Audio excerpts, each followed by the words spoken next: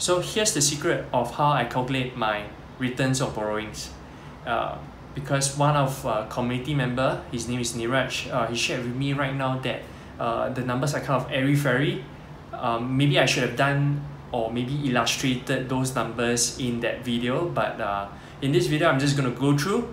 Okay, so let's head straight to the numbers. So here are the numbers of how I calculate the return on borrowing across my 3 REITs.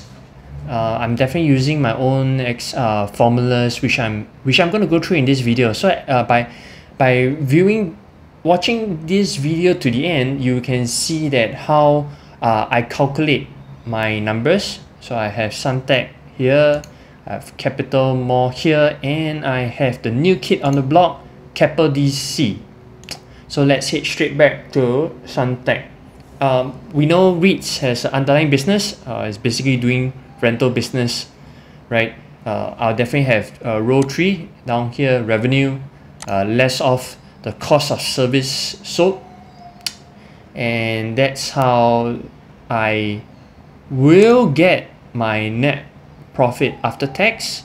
But I just wanted to go into the cell to show you how I get this number, because this number, net profit, is going to be used when I calculate my returns on borrowing. So let's go in there. You can see that there is this B6 and B7.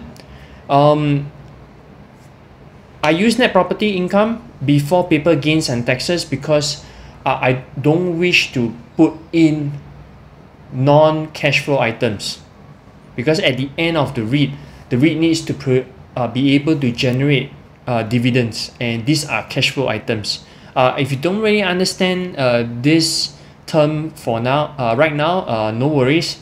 You just need to take note that some items on the profit and loss statements does not involve a cash flowing to and fro. Some items involve a cash flowing to and fro.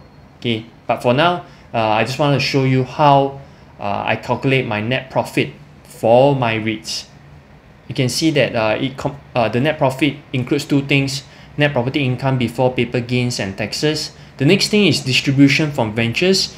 Some of my REITs, it has a joint venture with some other parties, and it receives distributions from those ventures. Thus, that's why I wanted to insert this thing called the distribution from ventures into the net profit of a REIT. Okay. Likewise, for Capital Mall, I do the same thing also. If I look at the net profit, you can see that it includes the net property income before paper gains and taxes and distribution from ventures.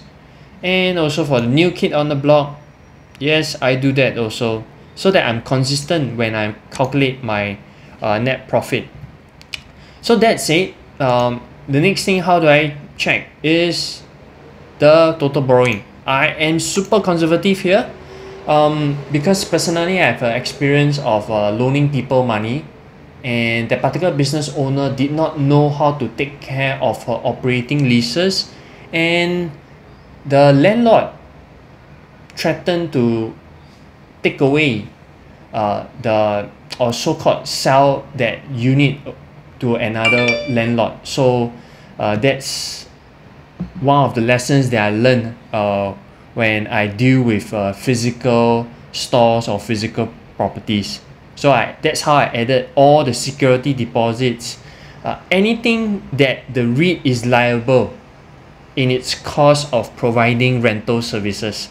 Okay, with a bigger number, it means that I'm getting a bit conservative. So please practice independent thinking here.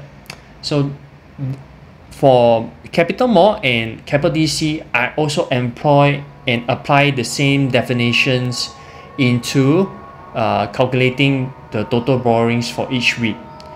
With that 2 components in place, meaning the net profit and the total borrowings, I'll scroll down. That's where you can see at row 27, Suntec REIT has a return on borrowing of 5%.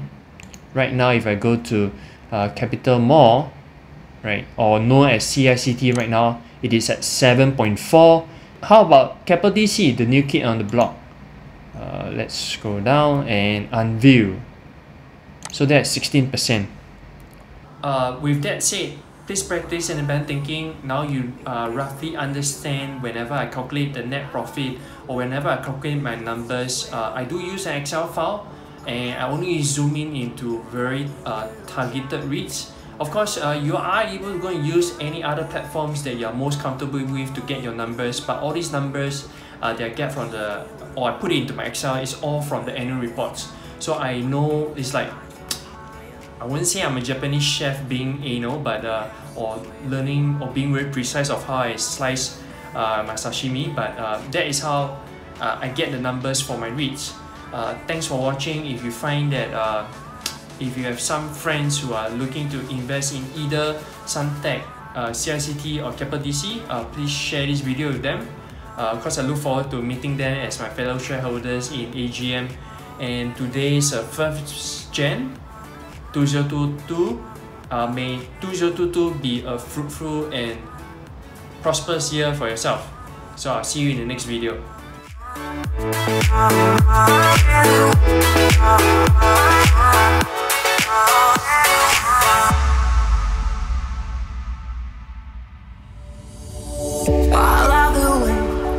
Guess the way you're at.